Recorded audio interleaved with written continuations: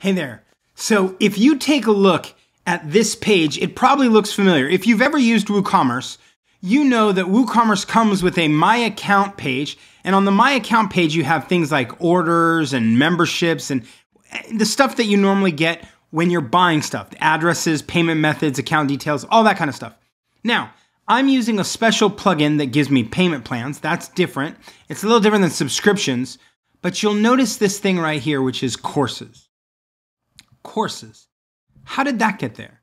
That's not a normal part of stuff. And when I click on courses, what do I get? I get this is a screen that's designed by LearnDash. This shows you what courses you're enrolled in, how many you've completed, certificates and points you've made, shows your photo, your name and profile, and it gives you a quick access into these courses. How did this get here?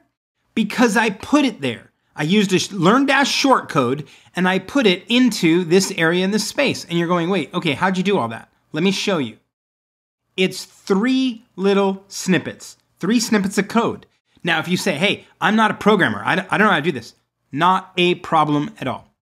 So the first courses endpoint, what we want is to create in the WooCommerce space, we want to create an endpoint that says, hey, just like you go to something like My Account, I want you to be able to go to courses.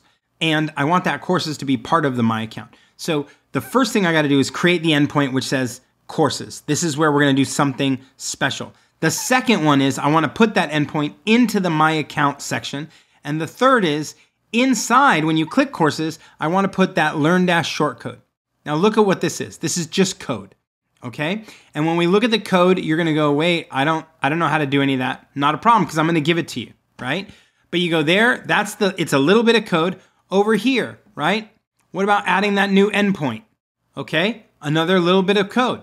You go, okay, that's not the end of the world, but yes, there is some code. And then create the account page. This is even the smallest amount of code because it says do this shortcode and it's the LearnDash profile. That's all we're doing. And you go, okay, Chris, how do I get this? Well, let me show you. This is a plugin called Snippets, right? Snippets, it is what it sounds like. You can drop in little snippets of code. So here we have snippets. I have 3 of these that have turned active, and notice this little import. I can give you a little file and you download the file, and when you hit import and you give it the file, it'll load these 3 guys into your account. That easy. Now I got a team that's working on building a little plugin for this, so that if you're a LearnDash customer and you want that tight integration with WooCommerce, you can get it that way too, okay? But the point is I'm gonna give you all this code so you don't have to worry about it. And as a result, when your customers who bought courses come to their My Account section in WooCommerce, you'll see courses, you'll see all the courses they're enrolled in. It's automatic, it's right there.